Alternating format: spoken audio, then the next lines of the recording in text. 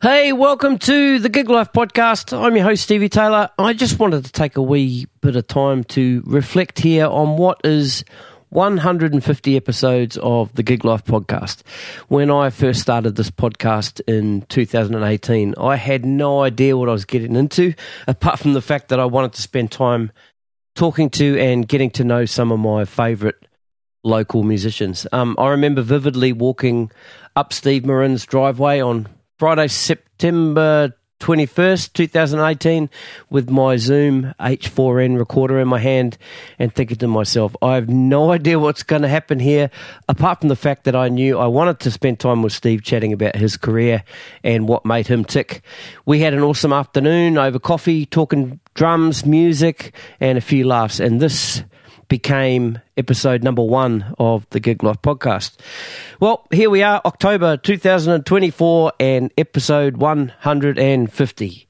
I am grateful and privileged to have had the opportunity to sit down and chat with so many of my heroes, musicians that have piqued my interest, that have inspired me, that have made me curious, that have made me dance, that have made me bop my head and made me groove. And the other cool thing about all of this is that you dig it too, so thank you. My guest today, well, this is something a bit different. The Kumpnee is a band that I've been a part of since 2011. The history of the band goes back much earlier than that. We are 5 Kiwis based in Australia that wrote and played some pretty awesome music. We came close to hitting the mark of success together, but fell a bit short. But through all that, we remain close. We're brothers. And the music that we made, it's magic to us, and it's there for you guys forever. So listen to us dissect where we are from, what we did, how we did it, and where we are now. So this is episode 150, The Kumpnee. Here we go, pro.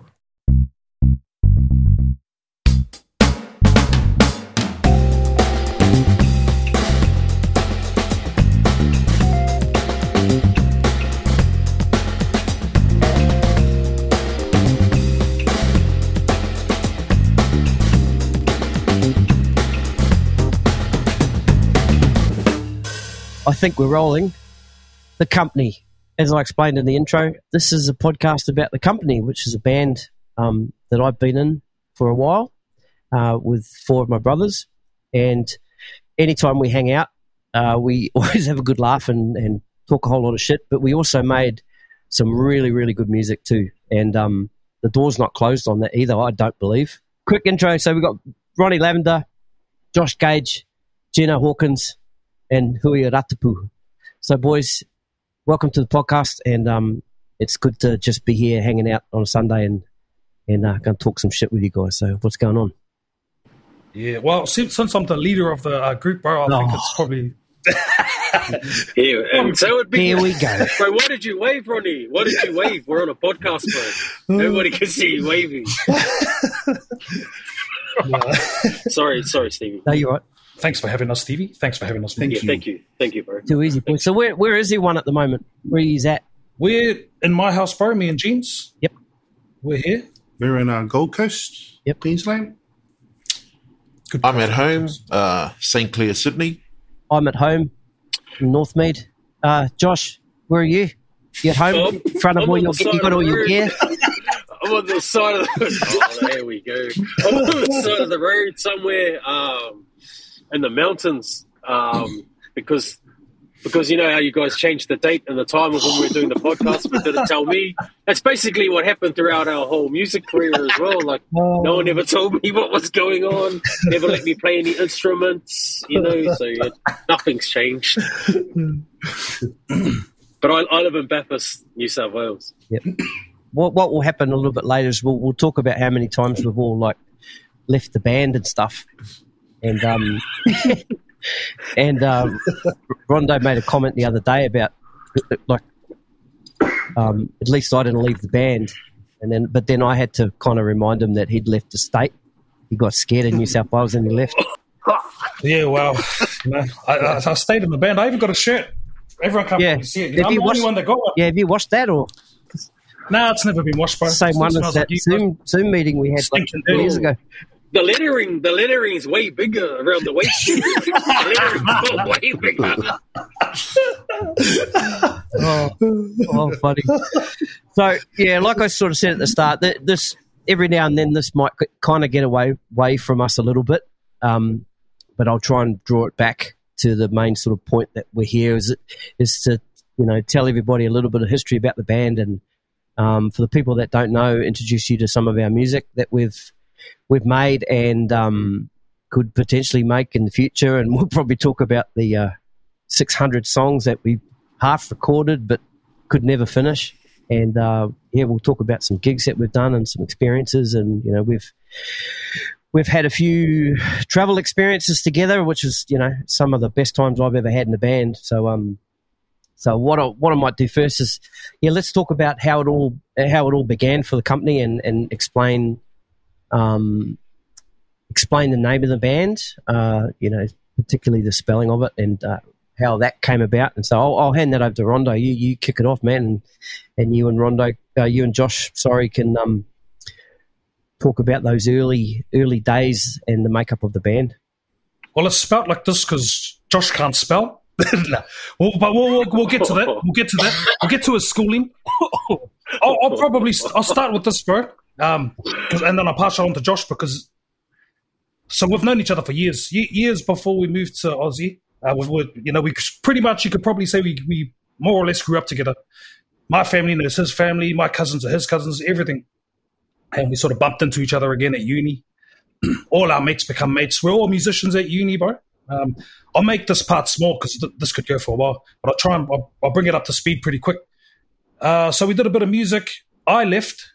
Josh stayed in Hamilton, and he continued to do music with my bros that I was doing music with. So we all knew each other. We're all really close. I come over to Oz. I think I might have come over before Josh. And then I'll let Josh take over this part, bro. I'll fast forward right up to the C company is am I right, Josh? You were on a phone call with someone, bro, and you overheard my voice. Yeah, bro. Yeah, I was on a phone call with it was my flatmate that I'd moved over here with, and I heard Ronnie's voice. And I said to my bro that I was living with, I said, bro, I know that guy. And he was like, Josh, you think you know everyone. I said, no, honestly, I know that voice, bro. Is his name Ronald Lavender, bro? Ronald? He goes, yeah, bro, it is. And then I jumped on and I was talking to Ronnie. And Ronnie thought I was someone else. He actually didn't even remember my voice, which is a little bit sad, given we were so close. And he didn't remember my voice at all. He totally thought he was talking to someone totally different until he visibly met me again. I said, let's meet up for a drink, or I think we went out for dinner.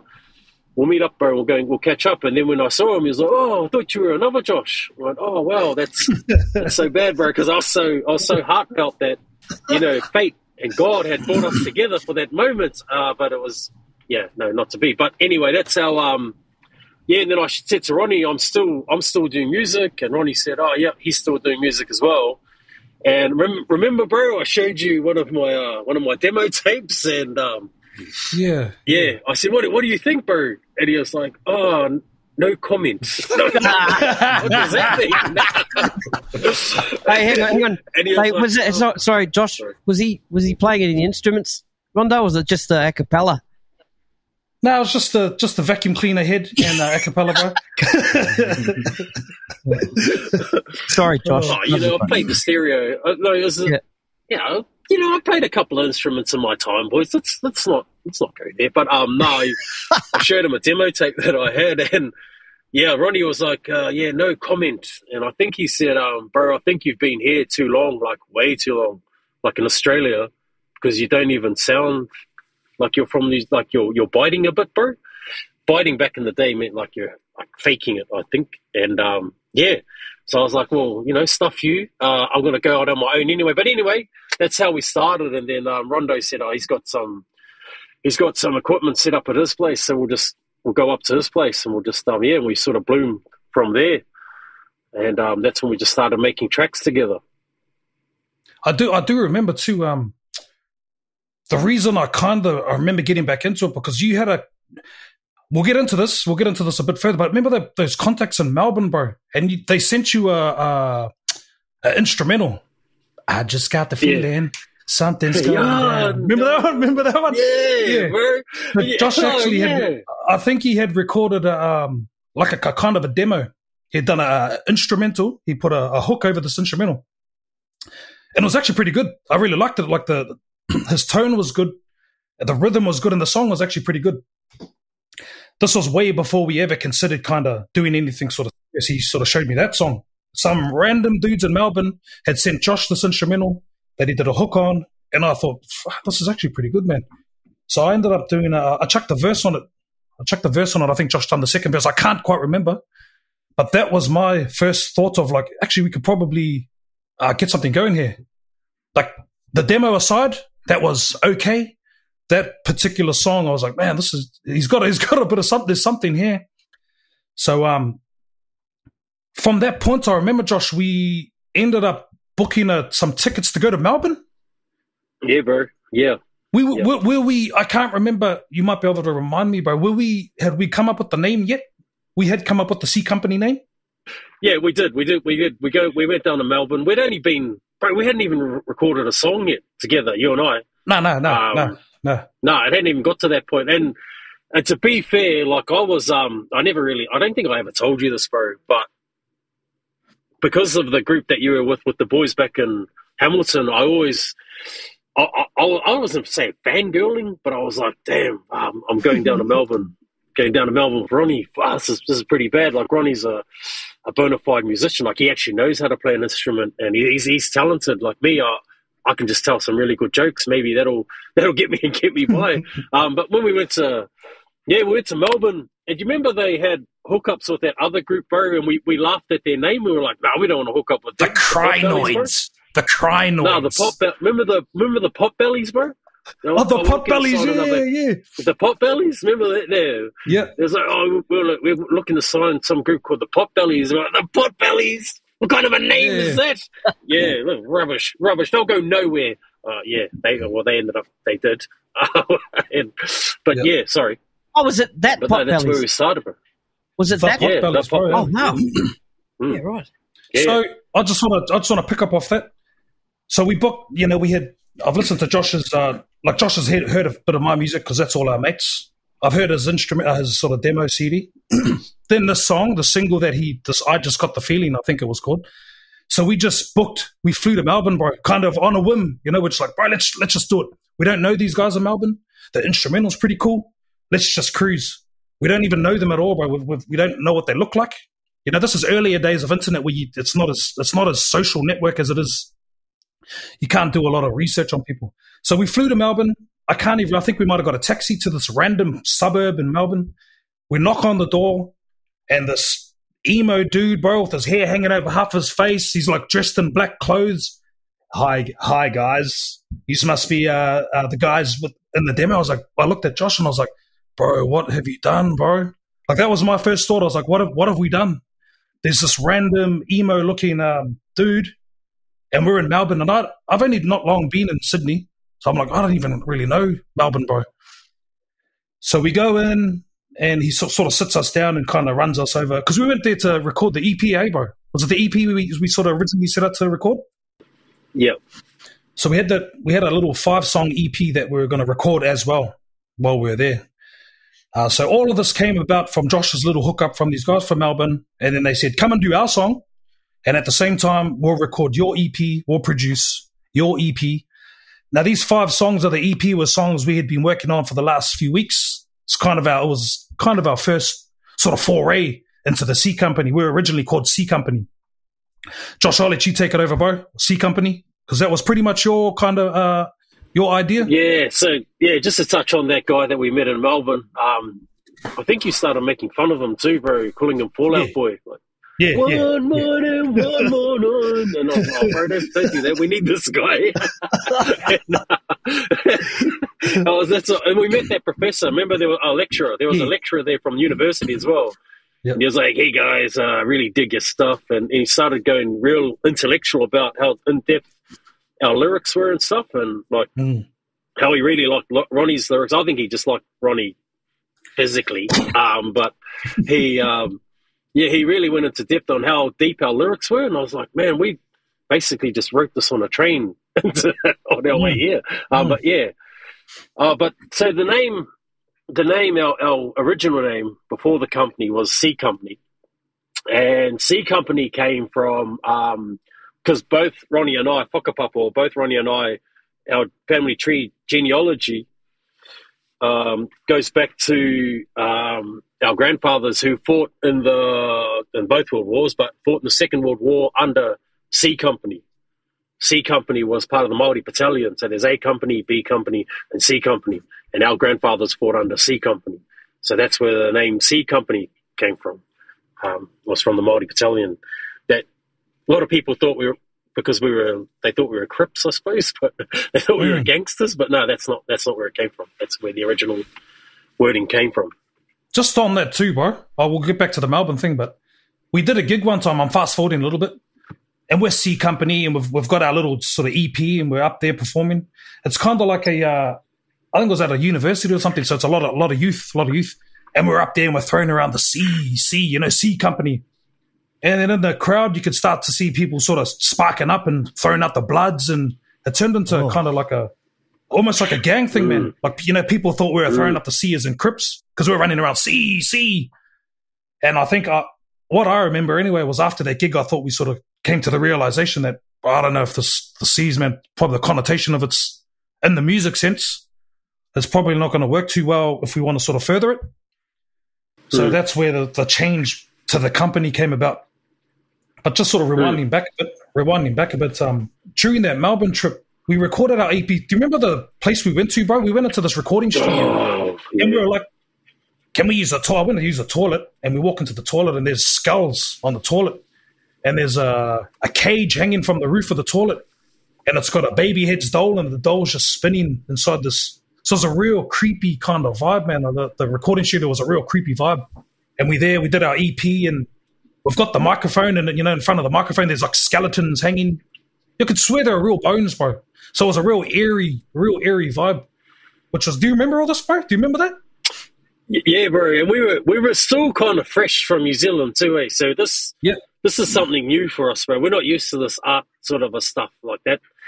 We were fresh from like the farm, bro. So we weren't kind of used to that. Remember that they had that they had this real antique piano that was in there, bro. Like I remember vividly because the guy explained how much money it was worth, and then Ronnie jumped on the piano and started playing it, and then the guy came through and he's like, "Excuse me, guys, please don't touch the 1843 piano." And Ronnie was like, "Oh, bing, bing, bing, bing, bing, bing, bing." nearly got kicked out before we even started, so we had to come in and have a talk to us about not touching anything. And Ronnie just been like, we were kids, man. We were still kids then. So Ronnie just being Ronnie, he just started wanting to touch everything. And he was like, "Ooh, bro, look at these dolls. Ooh, bro, look at these skeletons." And I was like, "Bro, you can hear us like next door, like, because we're in the booth. This is the booth. So he can hear us, bro. He can, the recording studio, he can hear everything we're saying, bro."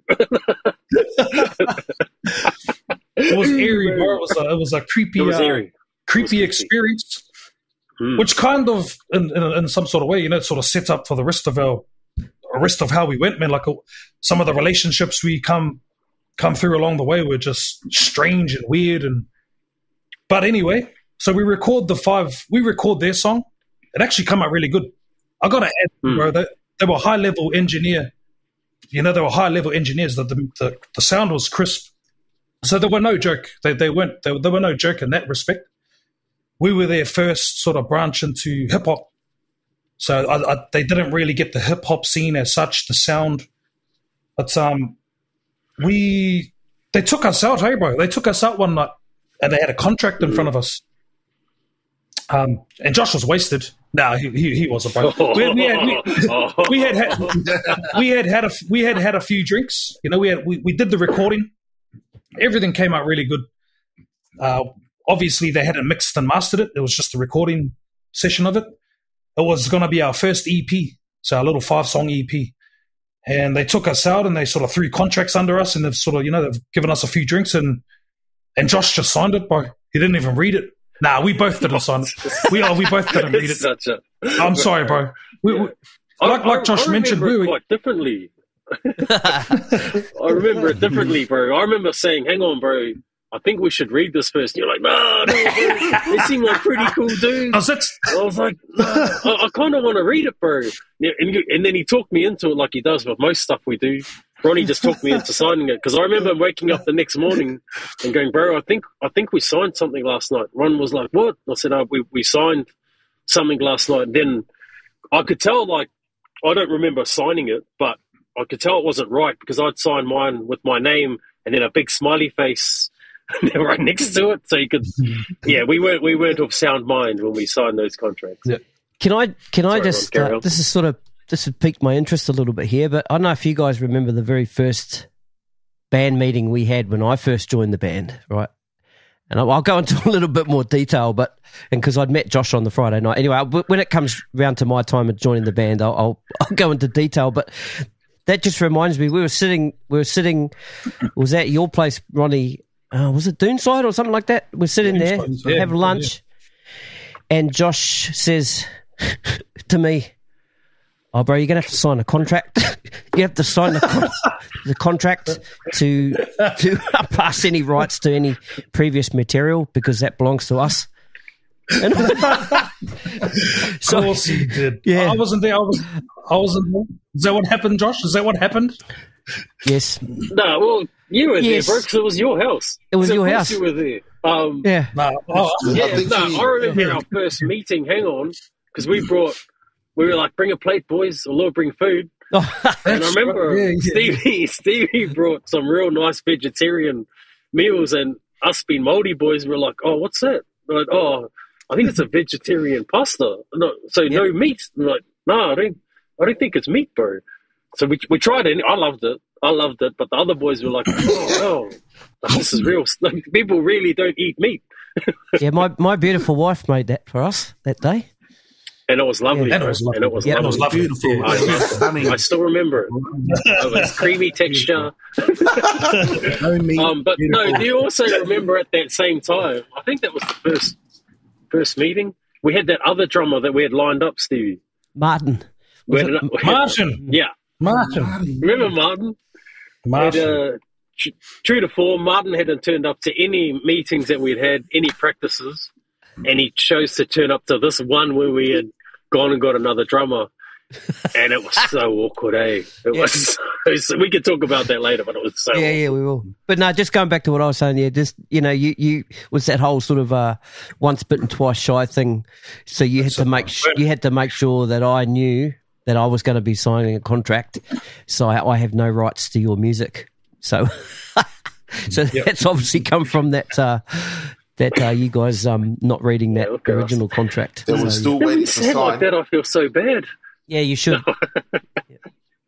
Well, they started once we signed that contract. They started using our songs, which we had written, produced, on their platforms, and we kind of just we continued to play those songs over the next sort of couple of years, I think. But essentially, it felt like it was their music. Yeah. So was any of those songs? Did we ever play them together? I don't think so. No, I don't think you've even heard them, bro. Okay. I think that was something we just locked away and we never. When you came in, we were playing that music. Yeah. Gene's came in as like if we could fast forward a little bit. We had a big gig. This is probably where Gene's comes in, but I don't think at the time when you were there, bro, we had just sort of scrubbed them off. I think we were sort of like halfway through an album by then. Yep. So we kind of sort of moved off from that process. Yep. But after that, bro, after that album, the EP actually came out not too bad. The sound was good. The music was pretty good.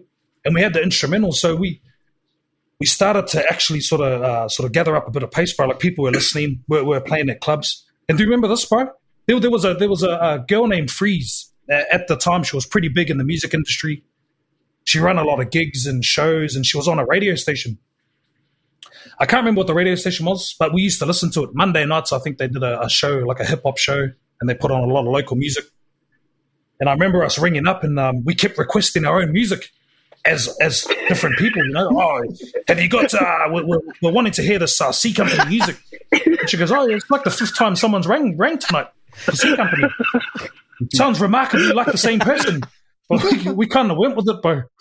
So Freeze was, like I mentioned, she was big in the music industry, particularly the hip hop industry, and we were still trying to find a leg into the industry, you know. So every Monday would listen to the show and would ring her up and go, "Oh, we're hoping you've got some of that C Company music." "Oh no, I don't. I haven't heard of them." You know, the next week we'll do it again. 3 weeks, 4 weeks. I think about the 5th week, she goes, "With you're the same person as sort of rung about the C Company. I'm going to have to look into it further." So she finds me, bro. She gets a hold of my details, and I send her the EP. And then she plays the music, and people start to hear the music. It's radio. It's a hip hop hour, so you got a lot of the youth are listening to it. And then that sort of started picking up steam, bro. It started gathering momentum. Later, she comes to find out it was us ringing, and it became this big sort of funny thing, you know. But that's how we kind of crept ourselves into the industry, was kind of pretending to be someone else. So at that point, she gets us onto her roster. She had a little roster. She had a couple of singers, a couple of rappers. She had about 6 people in her roster. She gets us into her roster, and we start playing shows. And then she asks us, "Bro, do you want to run the radio station?" So, hey, Josh. Yeah. Yep. And I thought I did well as in the radio station. Yeah, we remember we interviewed some really cool people there too, bro. You remember Spearhead? Michael Franti and Spearhead. Franti, yeah, remember? Yeah. So this was kind of our next step from the EP. Getting on with Freeze. We hopped onto the radio station was kind of our next pathway. We hopped onto this radio station. We started hosting this 1-hour hip hop show.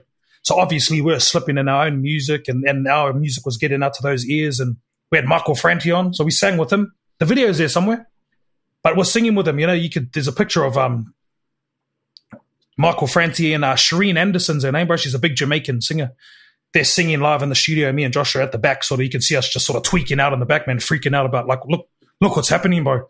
You know, this is in the space of, it's not too long a space, man. I might be a year from recording that EP right through to now. We're sitting in a studio with Michael Franti from Spearhead.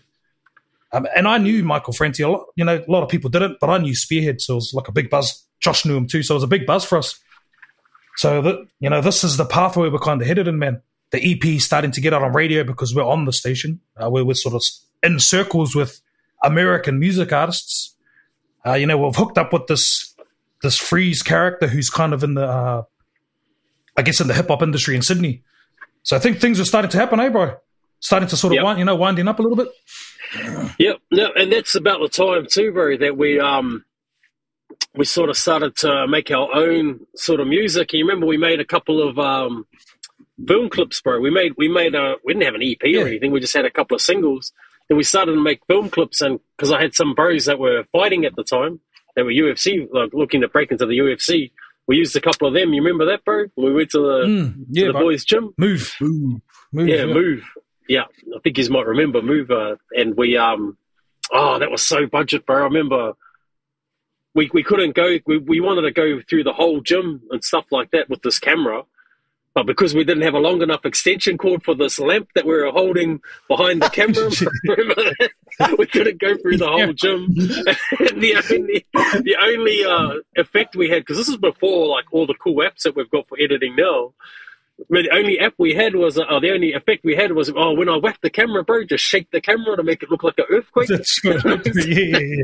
That was our only sort of effect, but special effect. So that we made that clip. We made another clip as well for one of our R&B songs that we had made. And you remember, bro, we waited up. Remember Rage TV? That used to be. We used to play a lot of. Yeah. Remember we were on Rage. They sent us back an email. It was an email. They let us know though that we were going to be on Rage between like 1 o'clock in the morning and 4 o'clock in the morning on a Sunday morning. So me and Ronnie sat up like all night, just waiting for that one moment when our song came on Rage. Remember that, bro? We were at your place in Parramatta. Yeah, bro. Oh, that was fuck. We're like, bro, we've cracked it. We've made it, bro. But we're gonna stay humble. We're gonna stay humble and try and be level-headed. But we've made it, even though no one's probably watching this video clip. So you can kind of imagine like the progress, man. It come through.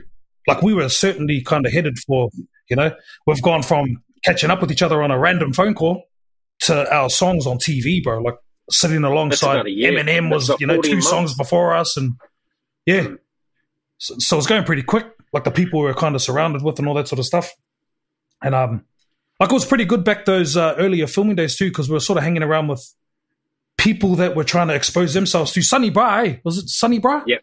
Yeah. So he was trying to expose his craft as well. So it was kind of a scratch each other back thing. We wanted to expose the music. He wanted to expose his cinematography and stuff. But so we were surrounded with a good unit. Jamie Tahuna, he was like a rising star in the UFC, and Tama Tahuna had Tyson, Pedro. All these.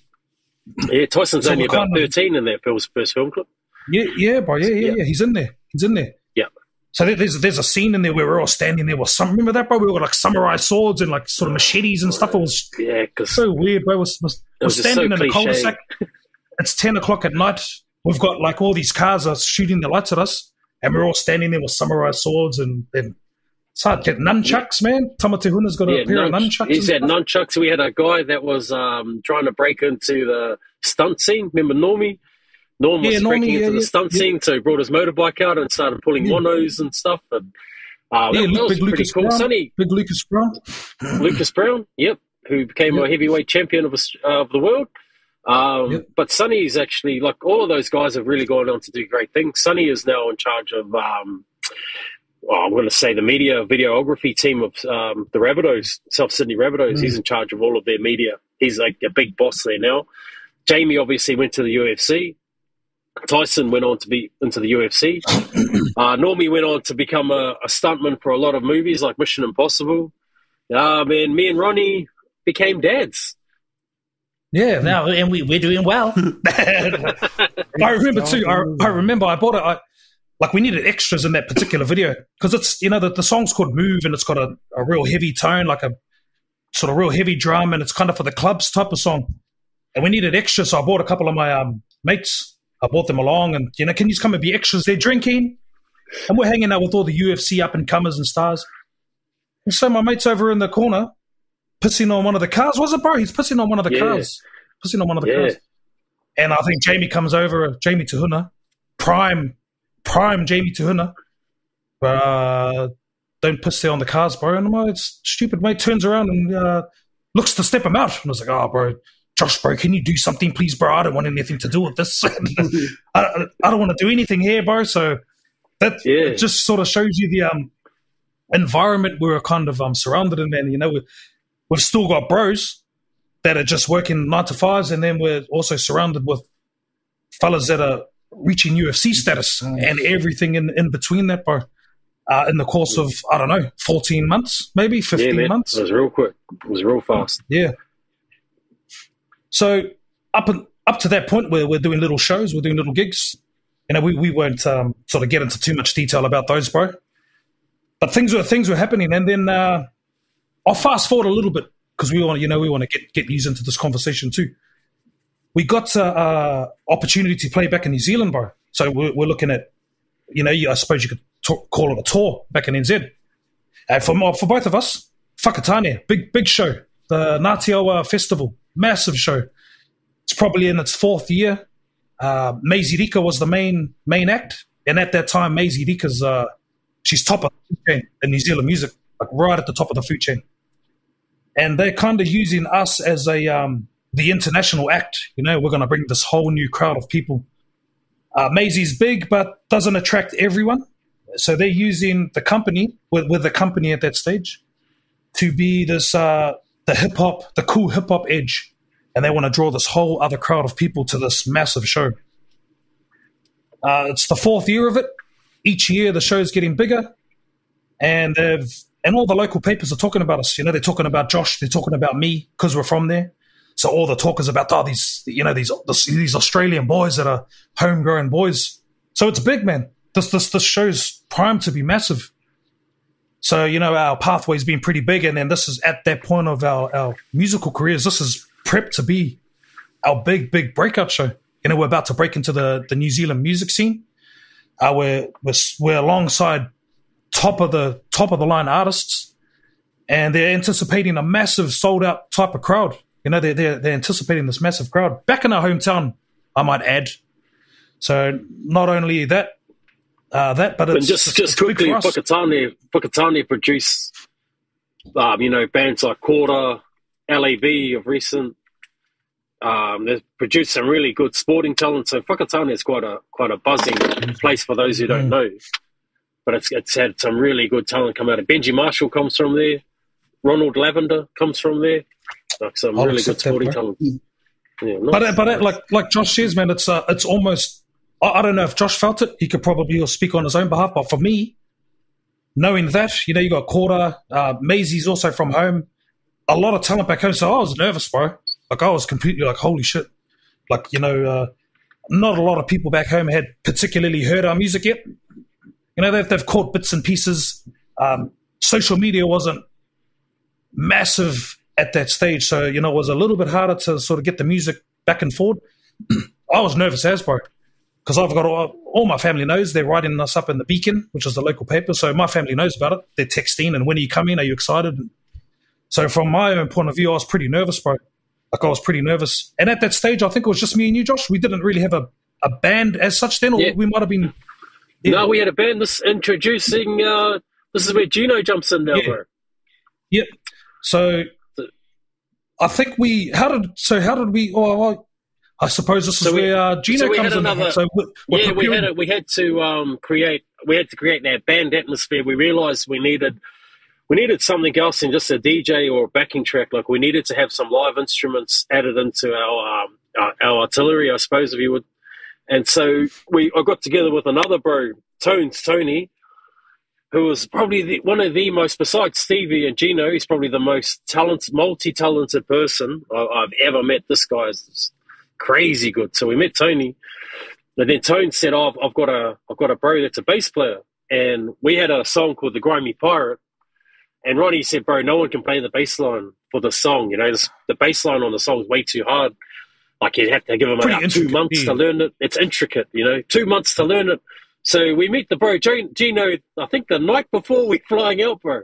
I think we had like one practice, and then Gino, which I'm sure Gino will jump in soon, Gino jumps on, and then Ronnie shows him the bass line, and Gino's just like, oh, yeah, is it like this, bro? And he done it, and me and Ronnie looked at each other like, oh, damn, bro, like we got a real band now. And so we introduce now Gino. Hello, everyone. Hello, Gino. The funny thing is that Tones rang me. He's like, because I'm a guitarist, and he's like, you can play the bass, eh? And I was like, oh, I'll give it a go. But and then I ended up being the bass player for a while. And Tones is my cousin's husband. That's how I know Tones. I think Trim, Josh? I think Trim got you in contact with Tones, I think, or Albie. And then it kind of just, my family just kind of came into the group. And it was, only one practice pretty much, as normally the way it is. But we ended up going to Ngāti Awa. It was me, Tones, Josh, and Ronnie. And it was cool going back to their hometown pretty much. It was out of it because, like, these guys were, like, famous there. So it was, like, really trippy just seeing everyone, like, crowding them, surrounding them.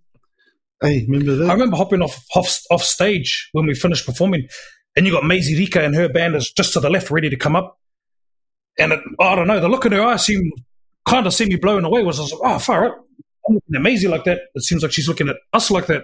So me and Josh, we all hopped off stage, and just a swarm of people, kids, just swamped us, bro. And they were running up and sort of giving their arms for us to sign their autographs and stuff. So me and Josh are there for probably like 3 hours. No, it wasn't that long. probably 10 minutes. We're sitting there signing all these. We're just signing their like shirts and arms, and they're just like, putting up their necks, and it was strange, man. Like I hadn't encountered that type of stuff before, man. Where kids were just really, really. There was a gate there only for artists, so they couldn't come over the fence. But they're all sort of just pushing each other into this fence, and they're all sort of reaching out and giving us paper and I don't know. It was just at that moment. It's interesting, bro, that you would. Is this? It's interesting that you would mention that you were quite nervous, because I think that for me, being the seasoned artist that I was quite relaxed. Gino was quite relaxed. Tones was quite relaxed. We were all quite relaxed.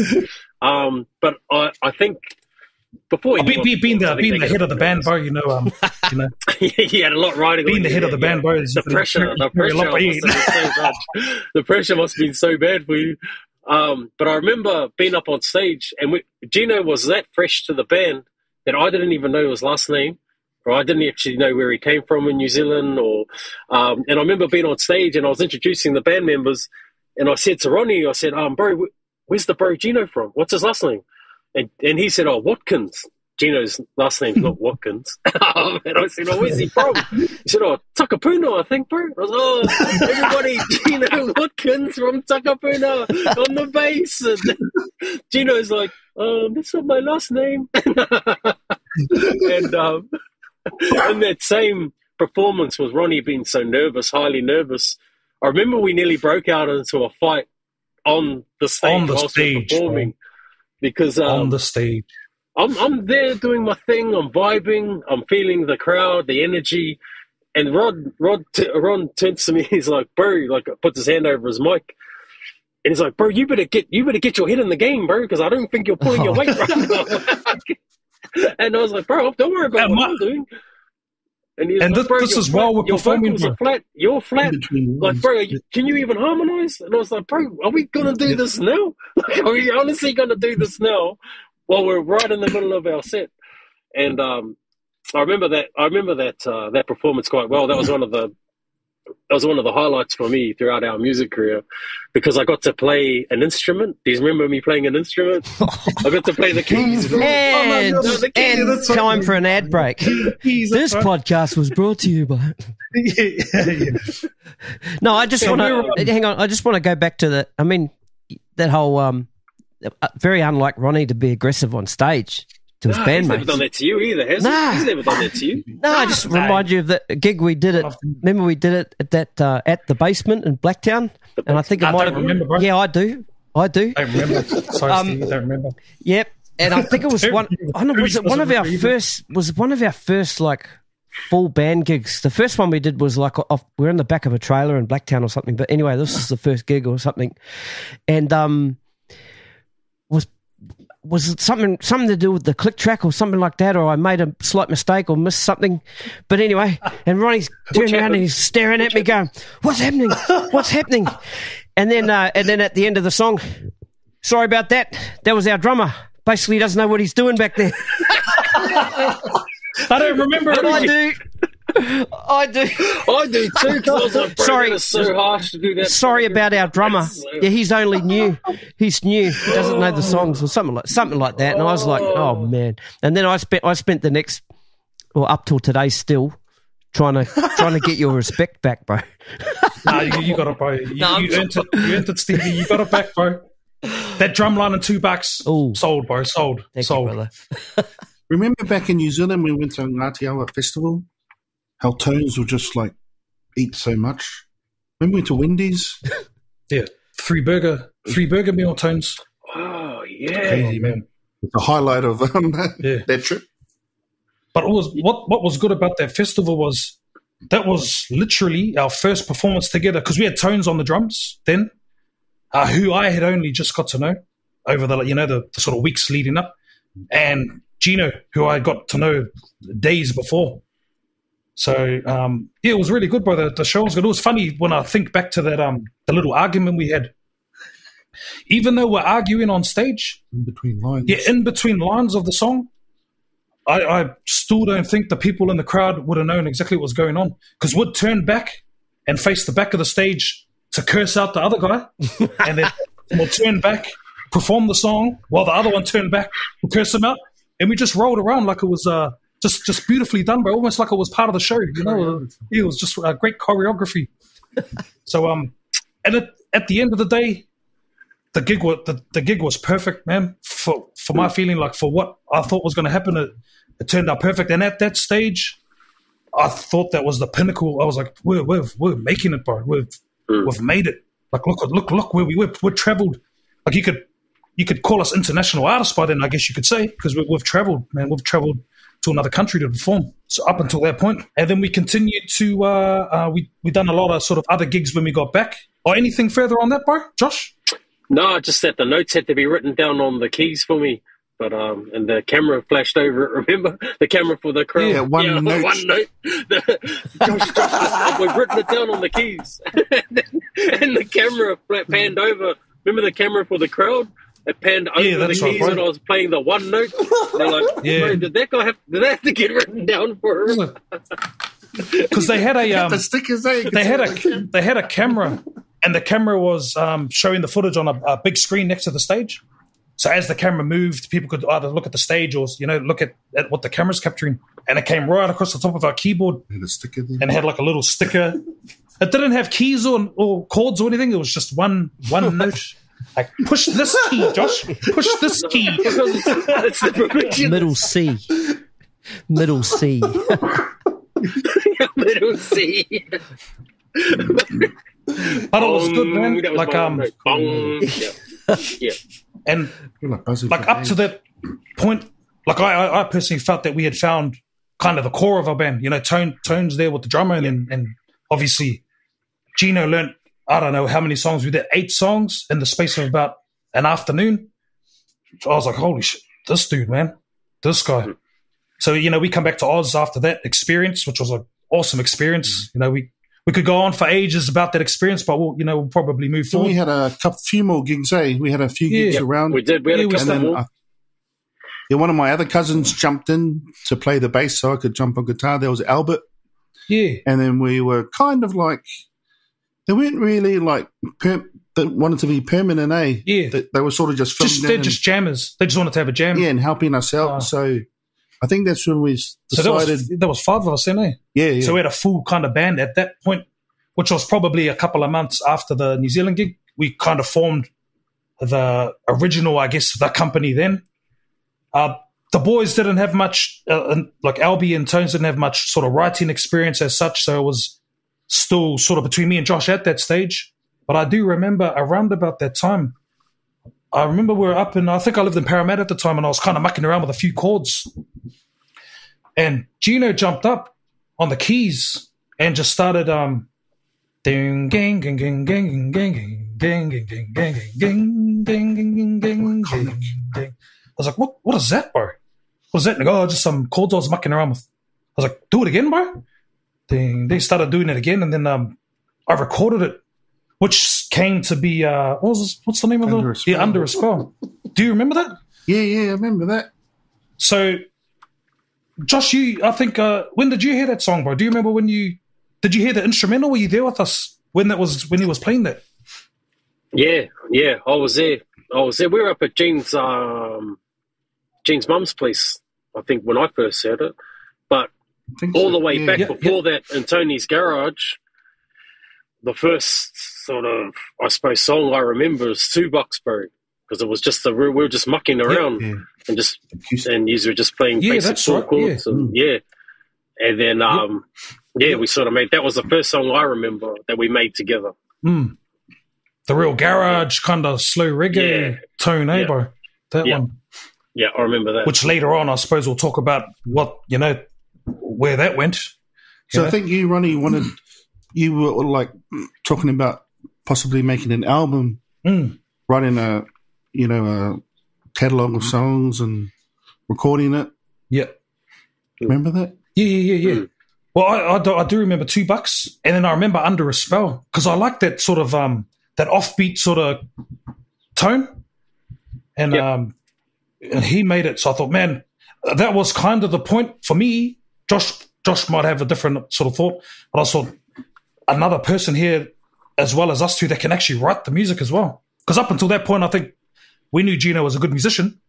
I wasn't too sure about his previous sort of musical stuff, because he had been in earlier, but quite successful stuff actually.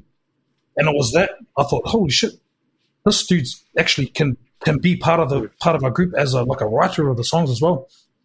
And then we did Under a Spell, and then he did another. What was the other song there was another one. No One Special. Yeah. Had a very similar vibe, and then obviously Josh had one thing I really like about Josh, bro, is his idea his idea for ideas of songs are probably second to none. He always just had some really cool ideas for music, like just ideas for songs, which I could kind of tack on the back of the idea and sort of make the music. Like he says he doesn't play an instrument, but he can actually visualize melodies and all that kind of thing. So he's actually quite good at that and translating that to us. And so we, Oh, don't tell him that though, bro. You cut this all out. Just cut this all out, bro. We'll just keep that between us here, bro. Look at him there. Look. He's loving it. So the three of us kind of made like a cool triangle. Let's change the subject. I might start bloody drawing. Yeah. No, but just on that, bro. What I'm sort of getting at is we all sort of had strengths towards this kind of album that we were aiming to produce. Like Gino brought this new, fresh ideas. Josh always had some sort of real, sort of weird, crazy ideas for songs, and then I was coming in and sort of writing some stuff as well. I think it was the passion for us, all three of us, to seem to have that passion, I suppose, and that drive, and that was something that really helped propel us, Ron, because I think that's why we've done it so fast in so little time. It's because we both had that drive to do something, and then Gino jumped in, and he had the same drive as well, and then I know we just slowly started to form the three of us, and then we realised we needed a drummer because our drummer didn't want to drum, like that wasn't his dream, like I suppose, to be like to get to that pinnacle, so where we wanted to get to, which was cool. So we found another drummer, and you found another bass player, Ron. Just so happened to be at the party. Yeah, bro. Yeah. Because I think, so Hui's, because I know Hui's family, like, man, Hui's knows my family since sort of school days. But I didn't particularly know Hui's very well. I'd heard of him. He's been a couple of years older than me, so as it is back in those days, you hang out with your age, bro. So Hui's is 62 now, so he's a little bit older than me. Well, thank you, son. Yeah, I actually, I know Ronnie's dad. And when I was back in Komodo, I went to the gym there, and it wasn't actually until I met Nostradamus here that Ronnie Senior, I may as well call him. He talked about you, because we had that conversation there when he used to come there and spot me or take me through certain exercises, and then start talking about music, and then he pretty much just said that the son blah blah blah into music blah blah blah, and pretty much that's kind of where we left it until I moved here, Australia. Actually, boys, 20 years ago today. Hey, congratulations. 20 years ago today, I moved Sydney, Australia. Congratulations, mate. Oh, yeah. Oh, congratulations, mate. It's gone that quick. How old are you, mate? Anyway, so I've got... bit late to move here when you're 50. Carry on, bro, sorry.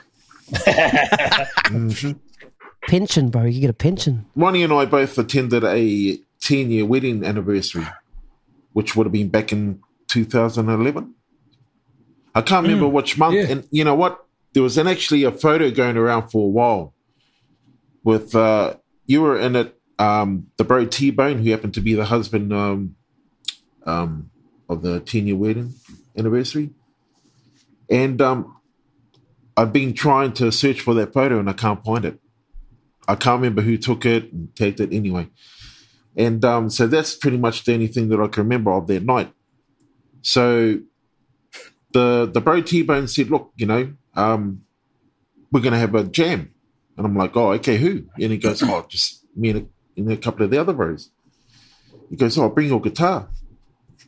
And so, I rocked up there with not only my bass, but with a steam pudding as well. So, and then I seen the gear, drums and whatnot. So I went over there and started setting up. And then that's when Ronnie Lavender turned up. And it was pretty much kind of small talk at that time. It was better about, hey, bro, blah, blah, blah, blah, blah. Got to know each other. And then it was just, at that time, okay, what songs do we know? And we pretty much jammed through that night. which I guess we done okay, Ronnie? Yeah, bro, it was good. I was good.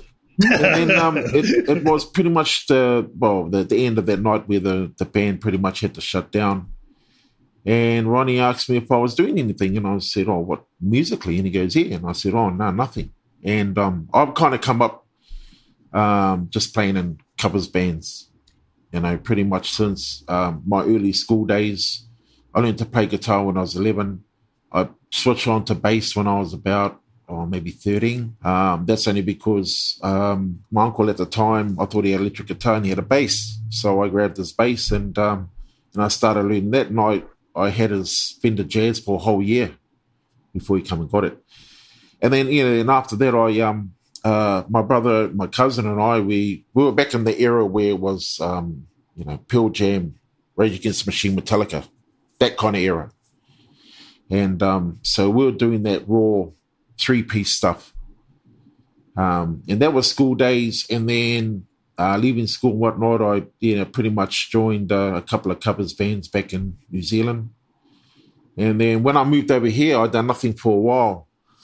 And then actually one of my bros that I used to play with back in New Zealand, he moved over. Anyway, he hit me up and said, "Oh, look, what are you up to?" And I said, "Oh, nothing." And he goes, "Oh, he's got a cousin that lives here. He's been living here for a while and, wants to start something up." So we basically met up, and we were pretty much, 3 Māori boys that just wanted to play kind of that rockish, whether it was Kiwi rock or Aussie rock or whatever, just rock. Unfortunately, being Māori and whatnot, when you go out and do gigs and whatnot, and your crowd is Māori, then what do they want you to play? All the old school party songs, And here's us 3, Māori boys wanting to rock out kind of thing. So, that happened for a bit. And then I ended up, pretty much doing nothing until, I met Ronnie. And then, so he actually, I think I'd only been on Facebook for about 2 years. I don't think I'd been out that long, eh? And Ronnie had sent me a link to the Kumpnee Ball album. And then I remember sitting there in front of the PC, and I think you gave me like 2 or maybe 3 songs to learn. So I played them, and I thought, oh, okay. Yeah. I kind of liked, the progressions and just the feeling of the songs and whatnot. And I thought, oh, okay. So, I started learning them. And there was 3 songs. And then I started listening to the album too, and I thought, wow, it's quite clever. And then that's when we had organised for, I think, a meeting, and that's pretty much when I met Martin, the old ex-drummer. And I remember, rocking up there, and it was Martin on the drums, Gino, I think you're on your keys and get. Yeah, I think so at that time. And we just had a little jam outside in the patio party. I can't remember if you were there, Josh. No, I don't think I was. I didn't get the email for that one. He left. He left. Yeah, first time that he left the band. Yeah, well, it must have been both those times that I wore my gumboots there. So we had a little jam and thought, oh well, sweet as. And I remember I kept turning to Gino and going, oh, just as far as chords and whatnot, and I think it was Ronnie that said that Gino done, pretty much a lot to do with the bass lines in the album. So I guess, the feeling was good and whatnot. And then I guess our next jam was, it wasn't even a jam. It was just the meeting. I didn't meet Stevie then, but I remember, just becoming I don't know if I had become a member of the company then, but I remember seeing because I'd liked the company page, seeing that this so-called Stevie Taylor is like the new drummer of the company. And I'm thinking to myself, huh? who's this chap? And what happened to Martin? So I remember rocking up to Ronnie's house, and the first thing I said was, "Bro, is there another drummer?" "Oh, yeah, Stevie Taylor." And I'm like, "Oh, okay. Yeah, no worries." So anyway, so Stevie turns up, we all meet, and all of us we're sitting down, and the next minute, who walks into the door? Oh, Martin. Or someone forgot to send in the memo. And that's pretty much how I come about coming into the company. And like getting back to the Company Boy album, I had a warm feeling about it, and I thought, it's groovy, it's funky enough, I think at the time when Ronnie and I met at that party, I actually bought Wayne Roya. I don't know if you remember him, Rob.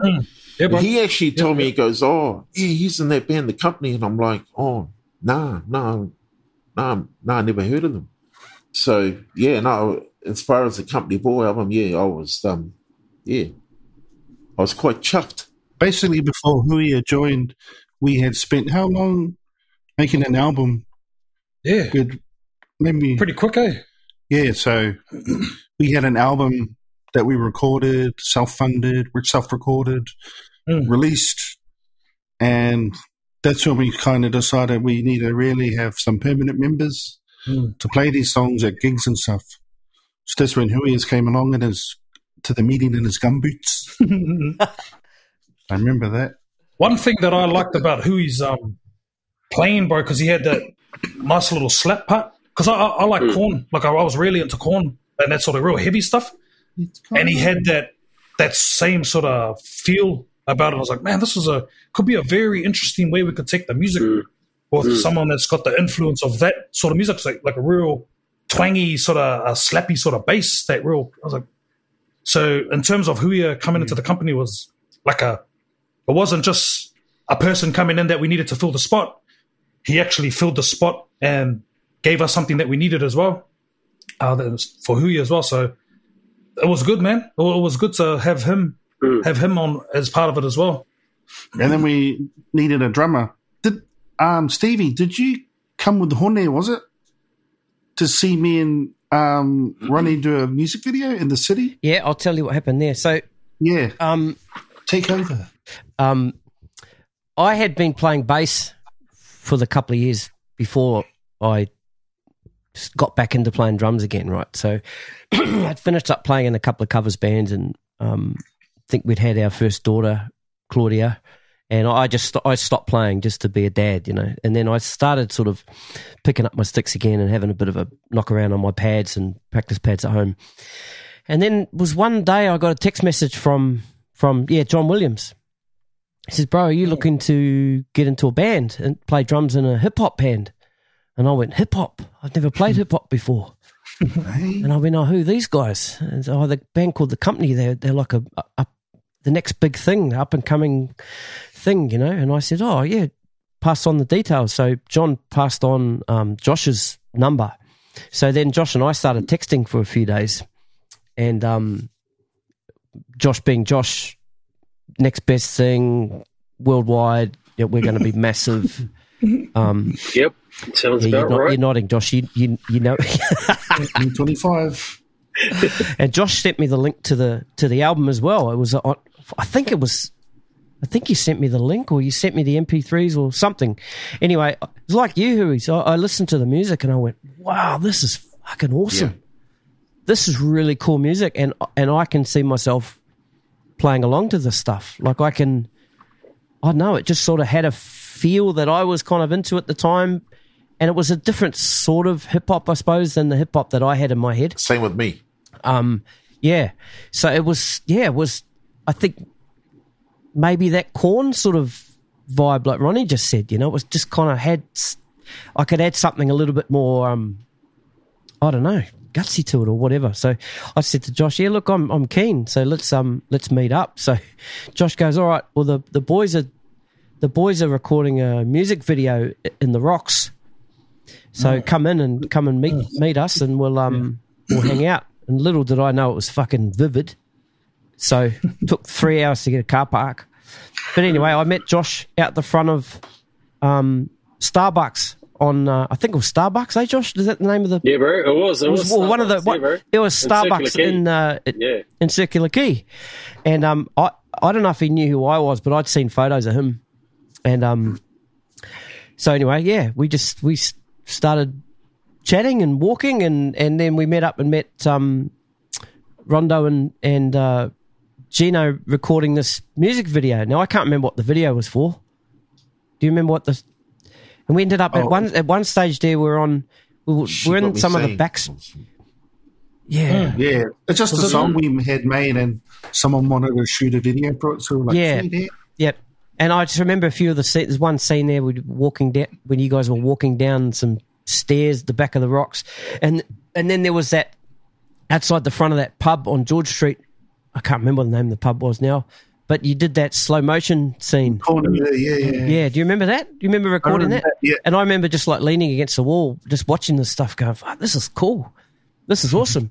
And that was on the Friday night. And then, we chatted for a bit and then walked around town for a little bit, just talking about stuff. And then we had the first official band meeting, I suppose, on that Sunday. Oh, wow. And it was actually, correction there, Martin wasn't walking in when I was there. He was actually walking out. So I passed him in the driveway and I went, hey bro, shook hands, and he was marching out, right? And I had no idea who this guy was. Maybe he just got the sack, I don't know. Yeah, because by that stage, who he said, it was the worldwide news that Stevie Taylor had joined the company. Right. Yeah, and then we had that meeting, and like we said earlier, my wife had made that beautiful food, and we sat round. Lovely. Beautiful. Josh put the hammer down and said, "There's a contract coming that you have to sign. Sign away your right." Can we just clarify something though, bro? You always used to get me to do the hard stuff. You go, "Oh, Josh, because you're quite heartless. You go tell him that he needs to." Or I had to be the one to tell Martin as well. You do it, bro. You're good at doing stuff like that. It's that's not nice. Yeah, but sorry, bro. You're good at doing. You're a manager. Yeah, I was getting really, really excited because I liked the music, and it was for me too. I hadn't, having lived in Australia a long time, there's been different parts of my life while I'm here where I've been hanging around with a lot of Kiwis, and then for some reason they go back to New Zealand, or But for me, meeting up with you guys that first time was another group of Kiwis together, and I just instantly felt like I was at home, you know what I mean? And it was I just felt like I knew you from that first Sunday, that when we broke bread together and talked and that sort of stuff. And then, and then I don't know exactly what happened after that, but I remember our first rehearsal, and it was in that studio in the back of Blacktown. And what I remember about that place was the floors. Do you remember the floors? Really thin, timber. So you stand on it and the whole floor move like this. And as a drummer, that's particularly difficult when you're setting your drums up and you've got your left and your right foot going and the floor's moving. So that's what I remember. But I think we took a bunch of photos that day too. And they're on our pretty sure they're on our Facebook page. Those original jam photos. They were standing against the wall. Yeah. So Stevie, what happened when you came in? Were we preparing? The company ball had already been released, right? It had. Yeah. You're just preparing to take it out as a live show, just to record, to play them live as a band. As a sort of a permanent band. Yeah. Not just sort of, like a jam band, and that was how it was kind of sort of put to me, and I was all in, man. Once we started jamming, once I'd heard Huia start playing, we just clicked straight away, didn't we, bro? Yeah. We just and I can say this, and I've said this to you before. I don't think I've clicked or linked as much with a bass player, even up till now, than I have with up to that point, and then up till now than I had with Hui's. I think we've just got a. I know, just got the balls clicked. I don't want to be all cliche and connection and groove or whatever, but I know you just always feels right and good when we play together. So I just you know, who knows? It may have been a different situation if it wasn't who he's playing bass, because it allowed us to be able to be creative, and you guys were really, really open to our creativity and our takes on your songs. Yeah, I don't remember there being hardly any pushback on the stuff. Like, I mean, because Hui's and I did our best to represent those songs to the album the best that we could, but when it was an opportunity to sort of add our creative flavour to it, there was never. I don't remember there being any pushback, except when Josh wanted to play the drums. Well, I still think I should have been allowed. Being one of the founding members, it wasn't much I was asking. There weren't enough stickers to put on the drums. And you know what excited me too was, like, you know, knowing that it was only going to be a 5-piece band. There's only certain sound, like there's a lot of sounds and samples and stuff on that album that we wanted to recreate. What I got excited about was the opportunity to be able to take portions of that and make them into backing tracks, which we did, and being able to run those tracks and playing along to a click, you know, because that's what we did, didn't we? We were quite thankful that you were able to do that, eh? Like, take all those, because there's a lot of sounds and different elements in a lot of those songs. Yeah, you guys just sent me like the raw stems of the album, the album audio, and then from whatever form we'd decided in the rehearsal that we were going to make the song, then I was able to, you know, put my producer's hat on or mixer's hat. A lot of the feedback that we got back too, bro, was our live performance was better than the album. Like, than hearing the album. A lot of people told me that anyway, and I think that's because you and Hui's were able to do what you were able to do. I think that's what made it the live so much better. Yeah. I tell you what, though, you remember J. Avery Jones? You remember? Yeah, Jay. Yep. Yeah. Well, I remember when he got hold of the album, and I remember I was just about getting text messages every day, because him and I were truck drivers back then. So I was just about getting, you know, messages every day, like, "Oh, I love this album. I love these songs, blah, blah, blah." And he just, he pretty much just thrashed it every day until we, when he come to, I think the first gig he came to was when we played in Blacktown, down in the basement thing. At the basement, it was called. Yep. And I remember him approaching me afterwards, and I think he was with Mandy. Do you remember Mandy? Yeah, he was. I think she had been listening to the album as well. And I remember them approaching me and saying, "Well, you know, like our approach to the songs, you know, even with the, you know, the little added like bridges and whatnot that we put in there on the songs and whatnot." But they definitely loved the live show, you know, the live, just the live way of us doing the songs, you know. And, you know, and even being on stage was, it was a good warm feeling as well. You know, and I think at that point too, you know, I kind of felt too that it ended up being, even though I wasn't one of the originals that was on the album, at that point it started to really feel that, I'm like, this is mine, you know. And that's what was good about it. But definitely good feedback back in those days.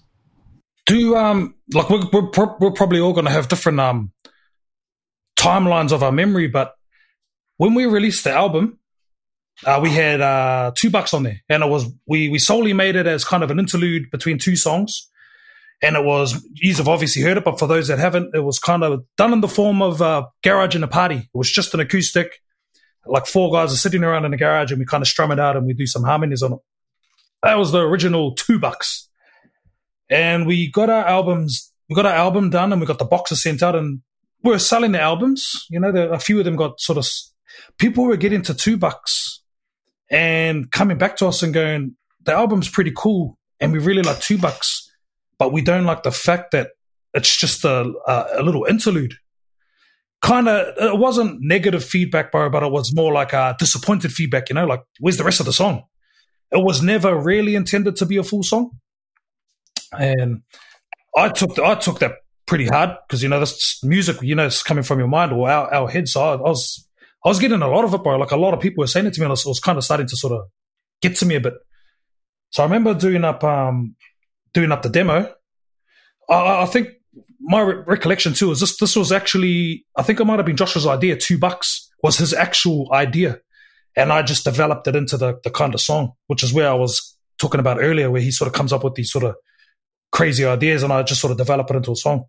So I went away with his idea and the song we had made, which was a little skit, and I turned it into kind of like a demo.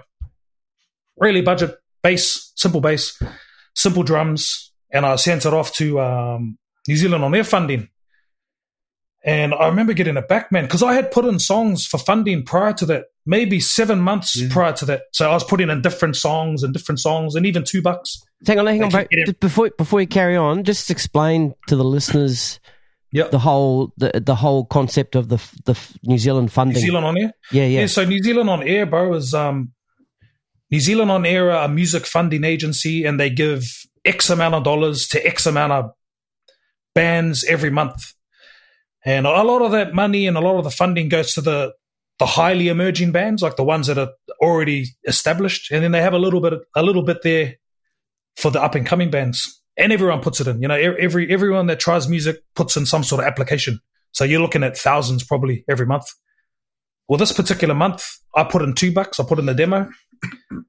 And we got it, man. I got the email back saying, New Zealand On Air liked the song. They feel that there's a market for the song. We like the angle of it. We're willing to fund it. And obviously, I let the boys know, because at the stage, I think it was just us, just the three of us at that stage that were sort of in there. And I was buzzing, bro. No, so, me and Hui's. We were all there. What was my recollection of?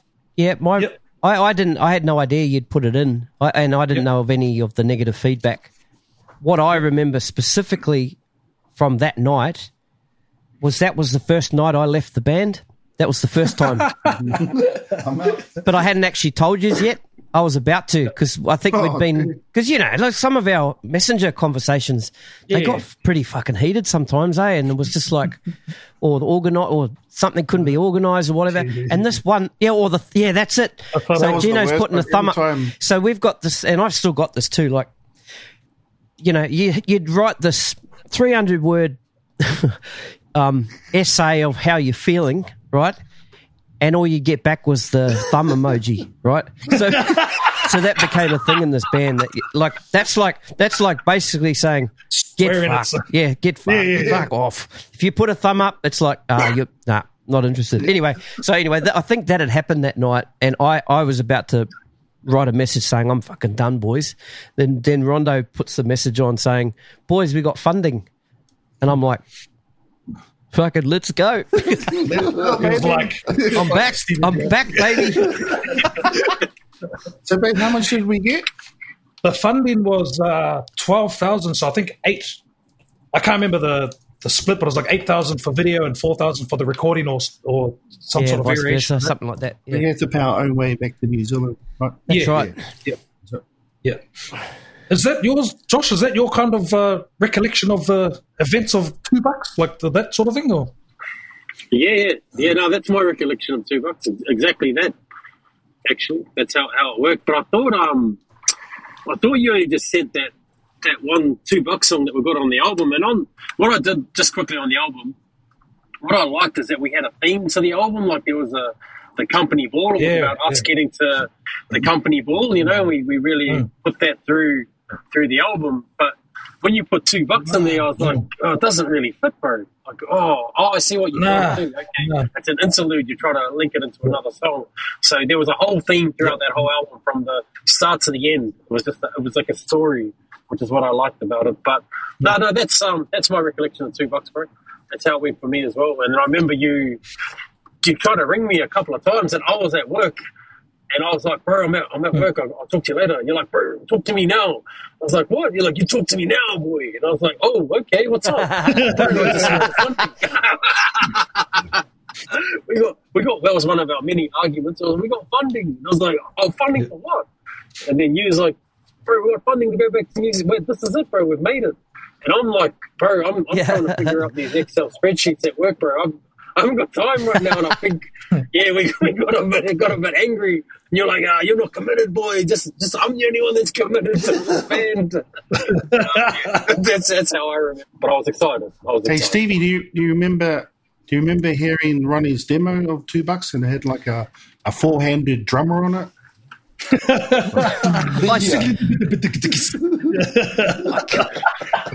I think so. I've got it somewhere. Yeah. After this, I'm going to go back and listen to it. Yeah, that's right. It was like the four-handed drummer with the 8 feet.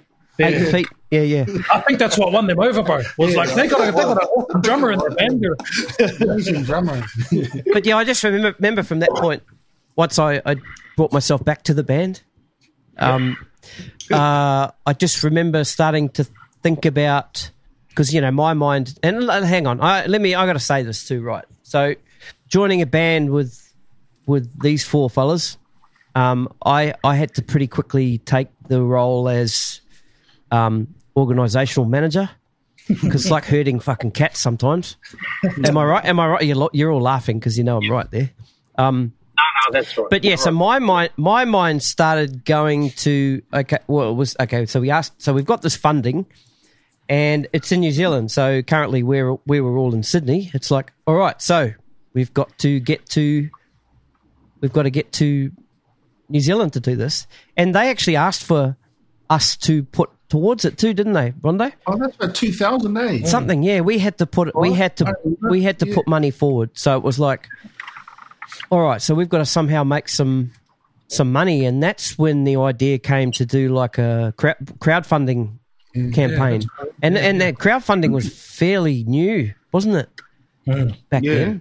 So so we did things like mowing, cleaning up yards and giving bass lessons and guitar lessons and selling the album and the birthday song. Remember all the birthday songs we did? Yeah, like for $50 you got birthday song, and like we all had a crack at it. We all had different. Baker, Corey Baker. Remember that one, Josh? It's all I remember moving your brother's house. Yeah. No, that was Mum and Dad's. Oh yeah, that's right. We had to move my brother's house.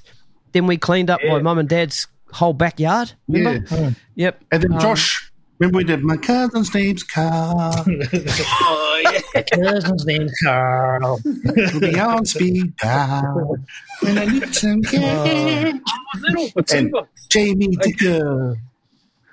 And what about the Hemi Clayton one? In the style of Red Hot Chili Peppers, remember? Oh yeah, that's it. In the bathroom, was it? The bathroom one? Yeah. Oh, classic. But yes, okay. So we ended up, and we had heaps of campaigns too, didn't we? We had all sorts of online stuff of making the money, and we ended up doing it. We ended up funding it, funding the airfares and the accommodation and the car hire and like all that stuff. Yeah, just you being organised. I think that's really important part of bands. Like everyone brings something different, Stevie. But like obviously Gino, Ronnie, and myself had a real big drive. You had a good drive as well. So did Huia. But it's really important to have that guy that organises stuff and that brings things together. Like realistically, like you can have all these great big creative ideas, but sometimes you need that guy just to go, nah, hang on, guys, like. This is how we've got to channel it. It's great to have these creative ideas, but channel it this way. Get yourselves organised. You've got to be there. And I remember, like, a few times I'd be like, man, this guy's like the Gestapo, man. Like, I'm trying to be free and creative. Yeah, yeah. Look, I remember outside one of our rehearsals one day, you actually, I think all of you might have come up to me and goes, bro, you got to tone it down.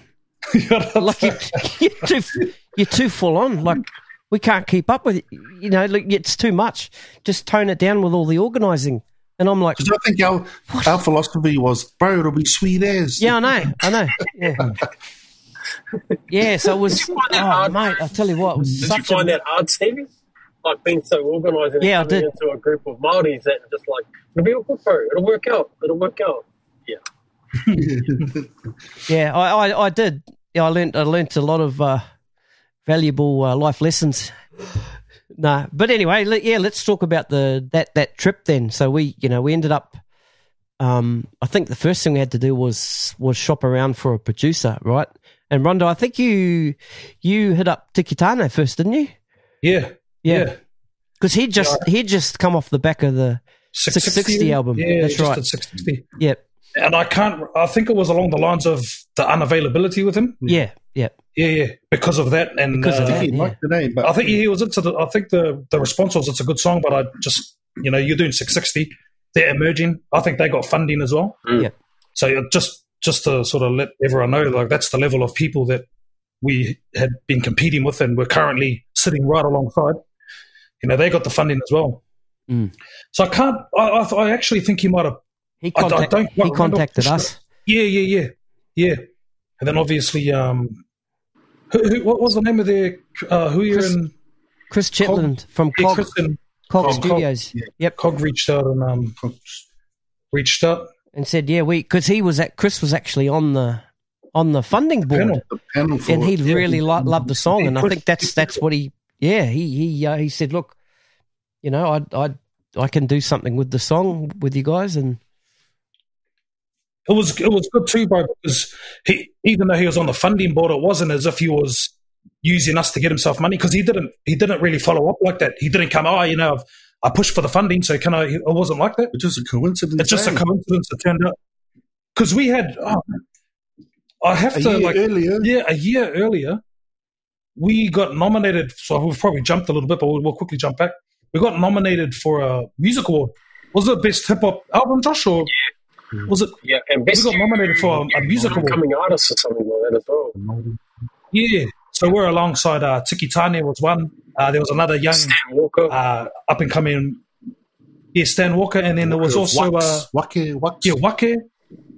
So, and then we just happened to, and the other person in our category was Huia Hammond. So we sort of got to know them from that point. We didn't know who they were. They didn't know who we were all the way through this whole process. But just coming back to that, which is probably a big thing that we skipped, is that we actually got nominated for an award through that time as well. But at that award, what happened was there was like a pregnant lady, sitting in front of us with her husband, and then they went off in the break, and then they come back and someone had stolen their chairs. We're all like, hey, sorry about that.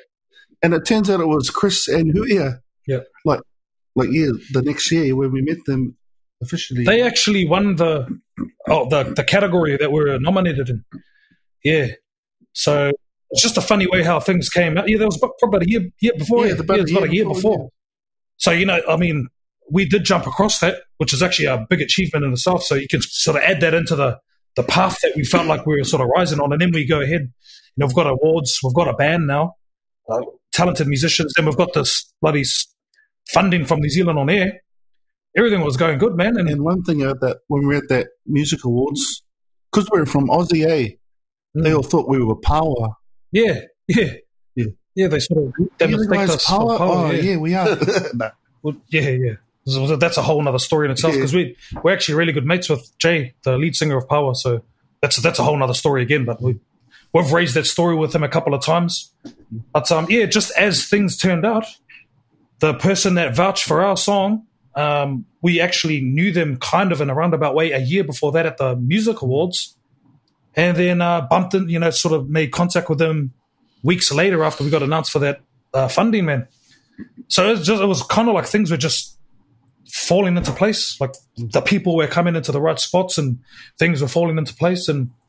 But I just want to ask, man, how did you? Because I made the demo. So we made the demo, but I kind of, I sort of dodged up the 8-arm drummer and I threw on just a random bass line. How much of the demo did you kind of take for your own music, bass-wise and drum-wise and even keyboards? Did you take any of it, or did you just wipe it out and just go with your own sort of... Nah, start it again. No, didn't like the 8. No, I'm joking. No. I think we probably... Like the groove of it me and Huia, we did our own thing with that. Yeah, we sort of made the bass and the drums our own sort of thing. But because you kind of put that breakdown in there, that sort of pre-chorus breakdowny sort of thing. And I kind of heard almost an Afro-Cuban sort of thing to that straight away, right off the bat, the first time I heard it. And that's where we went with that breakdown. The sort of reggae sort of. Yeah, it took me a couple of weeks to get my head around the eight-arm drummer, bro. So I was trying to. We did spend a lot of time workshopping that song. We had lots of rehearsals because it was all about that one song at that stage. Yeah, we didn't have any gigs or anything. I don't. Yeah. Okay. So when we were in the studio, Huis, did you you'd already figured out the bass line you're going to run, eh?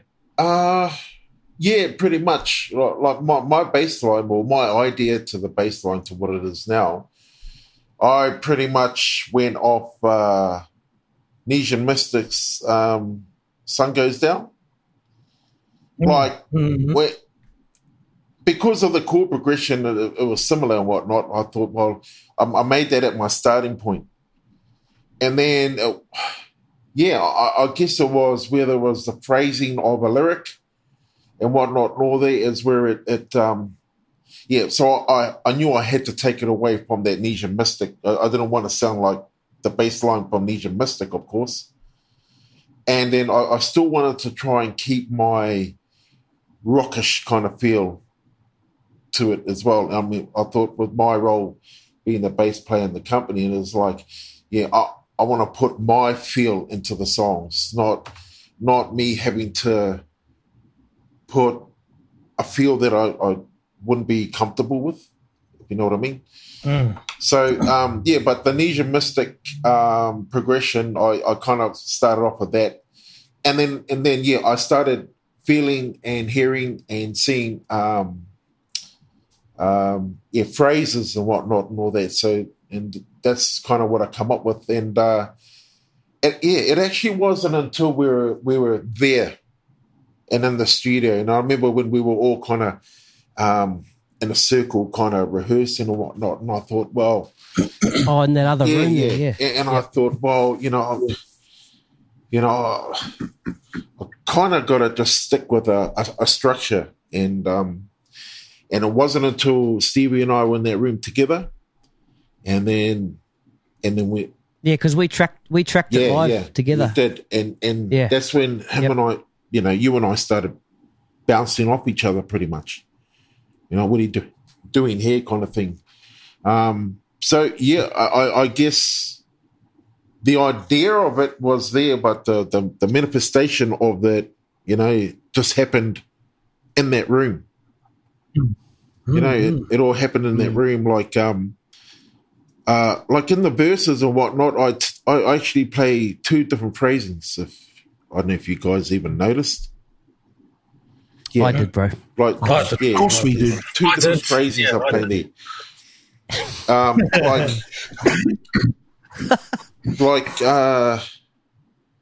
On Ronnie's verse and Josh's verse, the bass lines are not the same.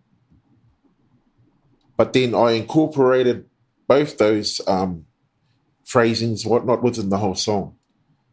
And originally it was, I'm going to play this on Ronnie's, and then I'm going to play this on Josh's. But then it ended up being, hang on a minute. I'll just intertwine it all, and that's kind of how I did it with that one.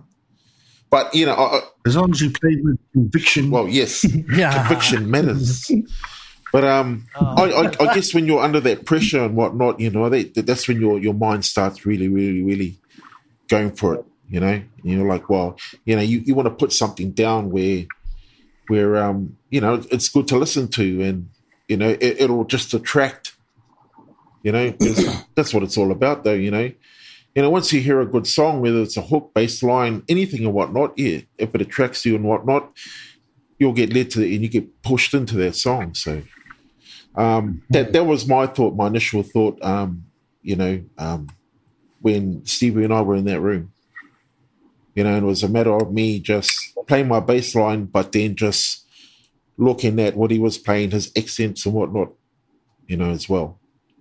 And even though, you know, like the guitar and the vocals come afterwards, I still had a fair idea of, you know, the lyrics, you know, how it went, the phrasings and whatnot.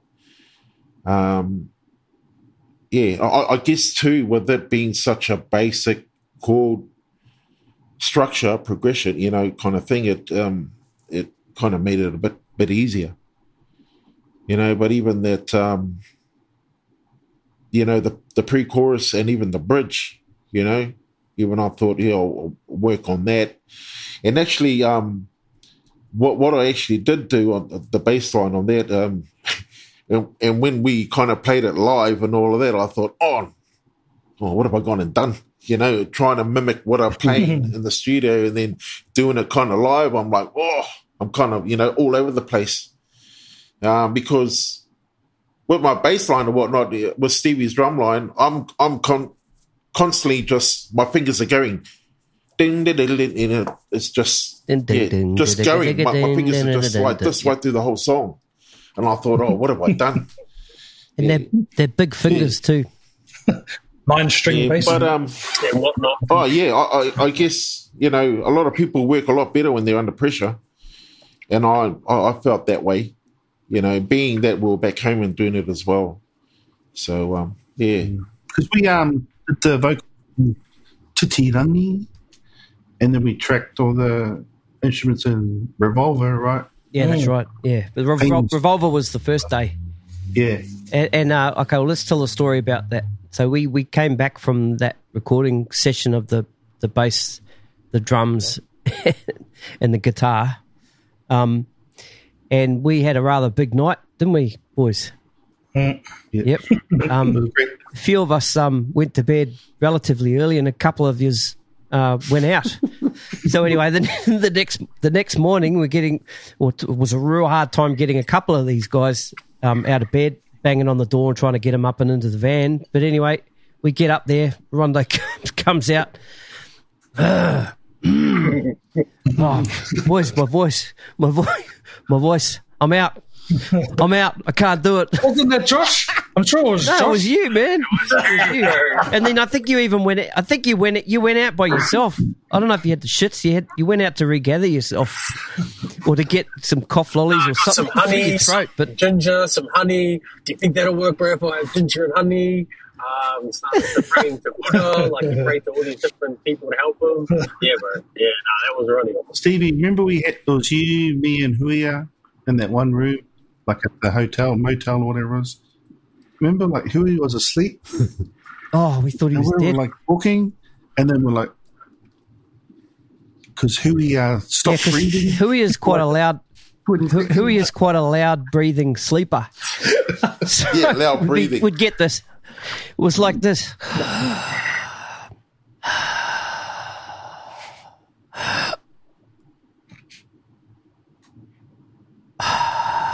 So it would be like that, but then a couple of times, Genes, it got a bit too long. Yeah. So me and Gino were like, whoa, straight up, we ran over to him to see if we thought he'd stop breathing. We thought he was dead. Hold his nose, bro. Go and hold his nose. And then it'll be silence, and then and then because of all the powers he'd had for dinner. Guilty as charged. Oh, classic. That was a good time. That was a good time. It was. And so we recorded the song. Yeah. No, we then had to shoot the music video. Yeah, that's right. That's right. Yeah. That was after another big night. That was Great job. That was good too, because it was like felt like a proper production outside of what me and Josh had done up until that point, where it was just the bros and a couple of the brothers with the extras. It was like a whole crew, lighting, catering tables and everything. So it was, even for us, we had sort of been through a bit. I was like, whoa, this is big, man. This is mean. Look at this. Yeah, that was exciting that day. Remember, I just wanted to, people can't probably see this, but the Kiwi hit this version number 151.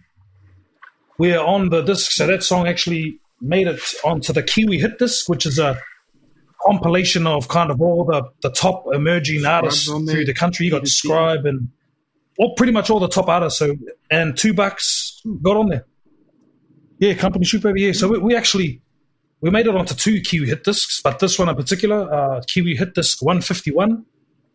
We were on there alongside Deech, who was with the Decepticons. I think Spawn, Breezy, Savage, Jin Wigmore, She Had. So we're talking high-level artists on a high-level compilation CD, and we're on it. So it didn't. The video got a bit of rotation too on some of them. Yeah, man. One thing I reckon, man, is why it didn't get as big as it should have. Is I know a lot of Kiwi fans really like to see bands play to really form that sort of relationship with the band, and because we lived in Sydney, we were never really given the opportunity to really stretch ourselves further in New Zealand. And I kind of think that's, the music video was on TV there, the song was playing on radio, we're on the Kiwi hits disc, but we couldn't be there for people to see who are these people. And I think that's why it kind of arose, and it fell as probably as it did, because we just couldn't bloody push it, man. So it is what it is, whatever. But we've still got it. It's still ours. That's right. Still proud of it. Yeah. And even when we're 80, we'll still be talking about it. So I used to get messages like, "Oh, I just heard your song in Briscoe's." So we didn't sort of get the traction we wanted coming back from that. But so what we did end up doing once we got back here was we kept making music. And I think the next song we did was Shoot Baby, wasn't it? Yep. That was the next song we did together as a band. And I think that was the first song I think we all collaborated as a new song, because up to that point we'd met Hui's, and I had learnt the album, and we'd been playing the Kumpnee ball music, and then we did this new version of $2, which was already an original idea, but Shoot Baby was the first the song we did together and built up as a band. And I remember those rehearsal sessions, like working that song up, getting it to the point that it was, and then we got Kiwi hit disc 159. We're also on that as well. So that song that we wrote as a group, Shoot Baby, also got featured on this compilation. Did it really? Oh, I didn't know that. Oh, yeah. Not to be confused with actually shooting babies. Yeah. So that was 151 was $2, and then 159 was Shoot Baby, and alongside some big artists there too, man. Peter T, Tyree, there's heaps of them, man. So that was our first foray into us, and it got the big feature there too, man. So, and that was our kind of like you said, Stevie. That was our first time kind of collaborating in the writing and producing. As a band, so someone would come. I think Josh came up with the idea, the kind of hook. Then I made the guitar part, and then sent to you for the drums, Huia the bass. So it was actually quite good being able to collaborate together like that. Yeah, because a lot of us got to actually be together in the different parts of the recording process. Because I think, I recorded the drums at Nut and Butter Studio, and I think Nut and Butter. Yeah, was I out there? I think I might have been on that session by myself for that one. I think I might have been there, Stevie. Used to work. I think I came with you. Oh, okay. It was the two of us. Okay, the two of us for that, and then I think while we were there, didn't I record a couple other songs, live versions of? I think you did Live by the Rules, maybe. Live by the Rules, yeah. Maybe just to. Yeah, to some while we, because I think we'd blocked out 4 hours of his time or whatever, and you smashed out Shoot Baby, and then we had the time. Yeah. At that very point, at that moment, I thought, man, we're featuring on another Kiwi hits disc alongside New Zealand's best. Things at that point, we're doing all right, man. We're almost back to back songs, or probably singles, featured on the top compilation disc in the whole of the country, man. So back-to-back singles, but that's pretty good. Pretty good. Yeah, and I think going back to what you said, Rondo, I think the fact that we were here in Australia and the traction that we did get was in New Zealand, and we weren't there to play live, to tour it. Yeah. Yeah. But it is what it is. And then What was the next one we did? Did a couple. I think we did Devil in Disguise, and then Back Row. Back Row was first, Back Row. wasn't it? Yeah, background. I can't remember. No, Back Row was the last one because that's still our profile picture on our On what? on our Facebook page. New single. Oh, yeah. Yeah, new single. Yeah. But yeah, Devil in Disguise, that was a different recording process, wasn't it? I think I think we just sent each other stuff and then just stuff we did, yeah. And it then was all electronic, like over email. Josh and Hui's came here to record their parts, and Yeah. it was just at that stage it's getting sort of not dysfunctional. That's not the word I'm looking for, but it's disjointed. We're not as connected because we're not in the same space, and I think that's just what's eventually happened to us. I think we're still in Sydney at that stage. Yeah, but even so, we weren't getting together to. Yeah, I love Josh's Devil in Disguise. He's got that really raspy, like that. So, when you hear it without the music, it's just like. No,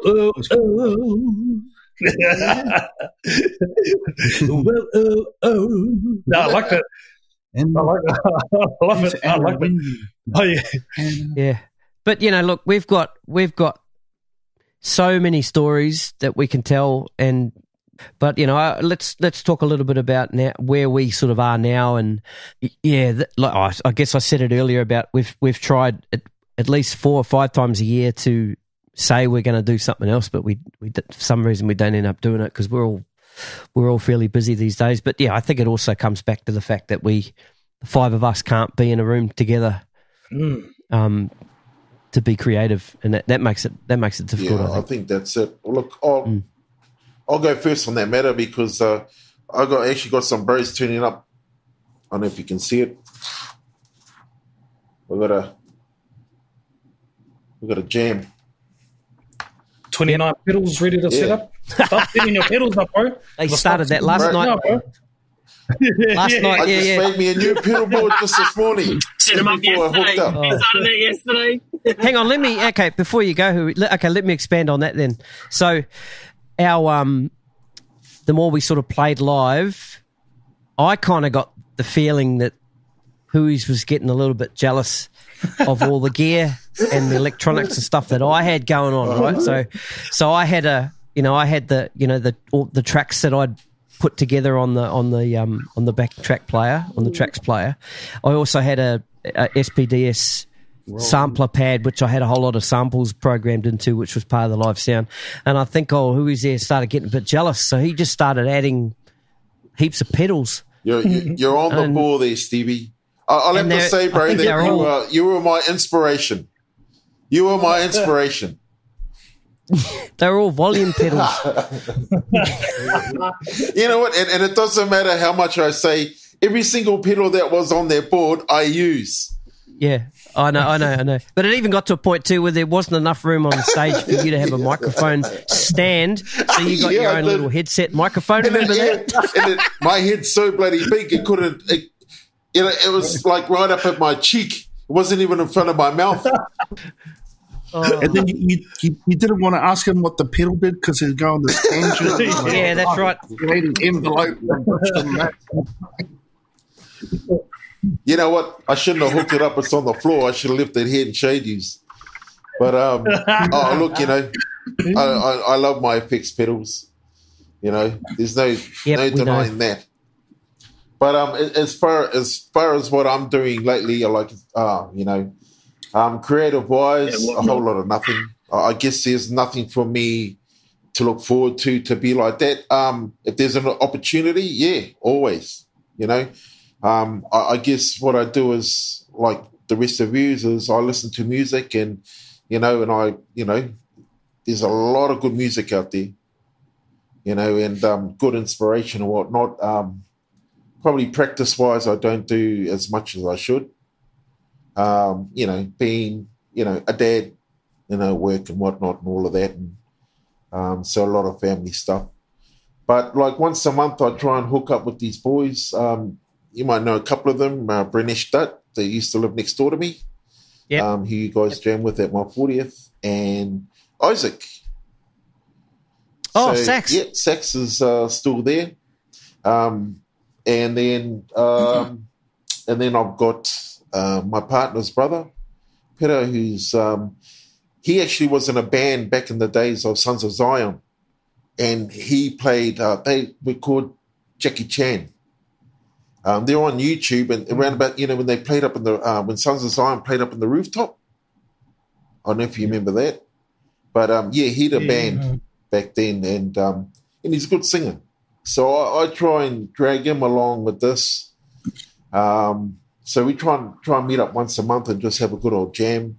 If it goes anywhere, sweet. If not, then hey, we're scratching that itch pretty much. Yeah, and this is all it's about. And then I actually had Reese Tikitani. He come and had a jam with us a couple of times. Well, because he's in another band and whatnot, he's quite committed with that. So so I thought, sweet ass, bro.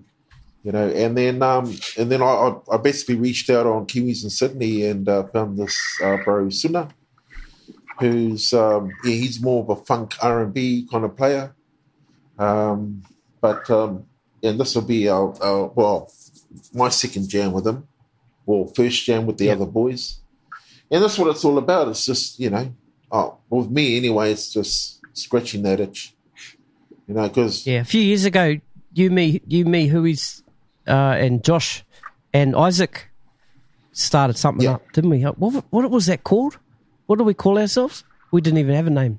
Was it the Taras?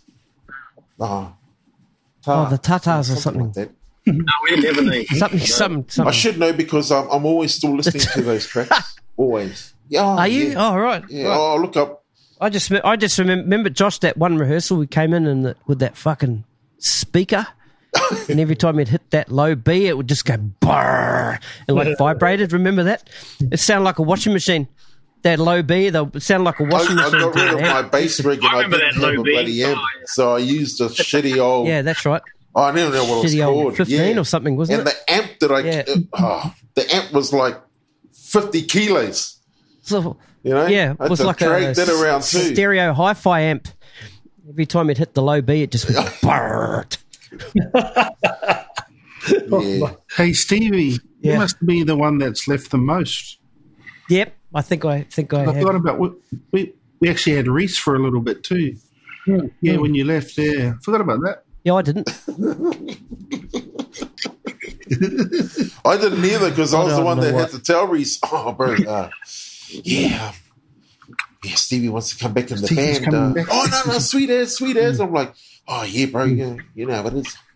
He goes, bro, by all means, bro, you got my support. Oh, sweet ass. I don't even know why I left that time. Remember you put a Facebook post up and it got crickets? Most of our Facebook posts got crickets. If you go back and have a look, I think the biggest like count we got was like 4 on our, something like that. But anyway, I'll put links to all our huge social media stuff in the show notes. But check it up. Josh, got a word for the people? Yeah, I suppose creatively, like I'm always trying to stay creative, but I sort of haven't, man. I suppose when I get my own space, like when I say own space, like when I'm probably in the shower is probably when I'm most creative. But anything, like I've been doing a lot of video stuff. I'm starting to get back into a lot of video stuff actually. But nothing really musical. But I am open, man. Like if the door's still there, I'm happy to walk through it. I've tried a couple of different bands to work with a couple of different guys, different artists, but I don't know, just didn't have the same. I couldn't click the same, so it never really lasted. But if this was ever to kick off again, I'd be keen. One of my mates in Power, Jay, the lead singer, he's been doing some what is that? Solo stuff. So I did a gig with him in a band and just doing some little bits and pieces there. But yeah, mainly doing video stuff these days. This is my creative outlet. So yeah, but musically, yeah. If this was to, start up again, I think it'd be pretty cool, actually. Yeah, I've got terabytes of music of ours sitting in here that's unreleased. But like I've been doing some MCing. Like I've still been on the stage lately, which is good, man, because I still like getting up on stage. So I'm doing a bit of MCing here and there, not heaps, but still working with this dude, man. We're doing we're like ambassadors for a finance and car yard, so we're still doing a lot of content, and we're able to continue to do our music, right? Because we do a lot of like music videos, I suppose. We do music videos, man, like full blown music videos, but it's just promoting the car yard, so it's not our own music, which sort of sucks, bro, because you feel like it sort of feels like music, but with a handcuff on. Nothing how we're doing it, but still able to creatively do stuff, but not as much, not how I'd like to, bro. Yeah, not musically, at least. Like still creating a lot of content, which is the path I've seemed to sort of head down. But musically, it's what we're doing musically at the moment is not really what I'll be doing. But it's funny with me. Like every 6 months, it'll be like midnight, and I'll put on like my headphones and computer, and listen to our songs and listen to unreleased songs, and then I'll send we've got a message thread called Poo Talk on Facebook, and brothers, every like 6 months I'll send the like night message. One was there. Yeah, it's just when you have people that you just gel with and just ideas just come, and there's no egos some egos, but don't want to name it. But we're pretty straightforward when we're like we're really open to each other's ideas. And I think we've always had a thing where if someone is strongly passionate about something in a song, then we just go with that, man. Let's try it. At least let's try it, eh? That was always the thing. It was always let's try it. Let's at least give it a go. If we don't like it, if we do like it, either way, it's all good. You remember, Gino, you came to us one day and said, I've just watched this documentary on Linkin Park. Yeah, you watched a documentary or a YouTube video about their recording and their creative process, right? Yep. And what they do is they've all got their different sort of home studios and stuff, but they had this, was it called threads or something? Like they would have a thread and it would just be like this little snippet of an idea of a song, and then they sort of share it to the group, and then that goes into a folder. Yeah. Do you remember we did that? Yeah. So I've still got all that stuff. Oh wow, man. Yeah, all that stuff. I've got it in its own hard drive. How I kind of work is I kind of come up with an idea. It could be like a little idea, and then I give it to Ronnie. Yeah, and he's just like he's like a magician. He just somehow able to add like a whole song to it. Yeah, it's pretty good. That's how I kind of work. I just have one idea and here you go, and then Josh jumps on it. Then Hui's and Stevie. Like we actually have quite a cool process of how we make songs.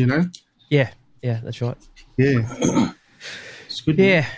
Anyway, boys, this has been great, man. Not just from the fact that we, get to record a podcast and share our stories, but just to hang out with you guys again. It's been a long time since we've been just sort of hung out online or whatever together as the five of us. So it's been pretty cool for me. Been a special day. So I hope people dig our little story. Yeah, let's see what the future brings. Yo, it's Stevie here. I hope you enjoyed that episode. If you dig the Gig Life podcast, please subscribe, share, leave a review. Please follow us on Instagram and TikTok. You can send me a message if you have an idea for a guest or if you just want to say hello. This podcast is free, costs you nothing, but if you find the value in the Gig Life podcast, you can leave a tip or a donation. Links are in the show notes on your app. That's it for me for now. Catch you next time, guys. Cheers.